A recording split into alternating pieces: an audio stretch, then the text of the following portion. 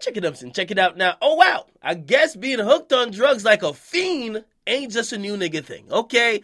Now, legendary producer Timbaland, old head, you know what I mean? But a guy who definitely is working with the new niggas, so salute to him for that. But pretty much he did an interview in Rolling Stones magazine, and he admitted, man, I almost overdosed my goddamn self. Now, a lot of people after Lil Peep has overdosed, and rest in peace his soul, a lot of people are looking at all the new rappers and say, you fucking drug fiends, y'all have started, and y'all are the only ones who are fucking just high off drugs, and y'all are overdosing. Now, Timbaland is coming out to say, nah, I almost overdosed myself a couple years ago, okay? Now, this is what he said. He said, I was on drugs. I was on OxyContin. Music is a gift and a curse. Once you ain't popping, it plays with your mind. The pills help me block out the noise. I'd sleep all day. I remember Jay-Z told me one time, man, don't do no more interviews because I was saying crazy shit. Then he continued to talk about how he almost overdosed. He said, listen, he says, all I could tell you is that there was a light. I woke up trying to catch my breath like I was under motherfucking water, but through that whole thing, I saw life. I saw where I would be if I don't change and where I could be if I did. He also said he thought about Michael Jackson. He didn't want to be old and taking pills. And now he's saying he is focused on giving back. He wants to find the youth of today. And he wants to be 50 and creating a thriller like Quincy Jones did. Now, that's kind of deep.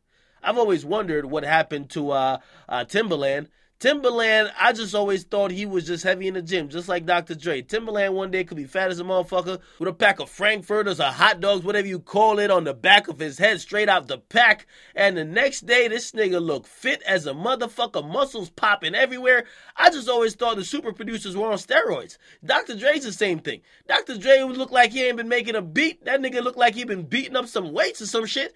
Most of these producers, we always wonder what the fuck happened to them after their peak, okay? Now, music and really the entertainment business, first of all, I know Timbaland said that music is a gift and a curse, but I think fame and attention is the drug. That's the drug that makes you take other drugs. When you are super popping like Timbaland was and you're getting attention from everybody, you can't miss, you're that nigga, that's an addicting feeling that you want to bottle up and keep for the rest of your life. But unfortunately, you can't. You super can't. So when he's, I don't want to call it fall off, but when his time has came and passed and he's trying to recapture that feeling, yes, he's going to start self-medicating. Yes, he's going to start taking a bunch of stuff that's going to influence his mood, influence his tempo, and then he becomes addicted. Then he becomes strung out like everybody else. The thing is, it's not only new rappers that are fucking susceptible to being fucking fiends. Anybody could. If you're taking a drug, and I don't care what drug you might think it is, if you take it enough or your body becomes as dependent on it to maintain some type of normalcy, you're going to be addicted to it. So I'm glad he recognized that, and I'm glad he's admitting it. Also, recently, Meek Mill admitted that he was hooked on Percocet. He said he's off now. I'm glad that people are realizing that sometimes it's not your regular actions, it's the drug you're on.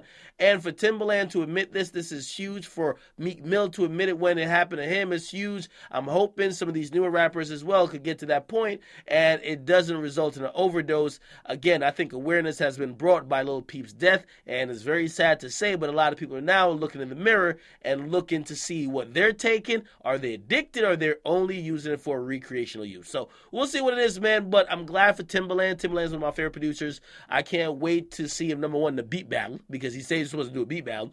And also, I can't wait for some productions that he has coming out with people like Ski Master Slump God and other young artists. I really like that he's not shying away from the youth. He's embracing them. That's kind of dope. Get a comment, what you guys like them, subscribe to Akademiks.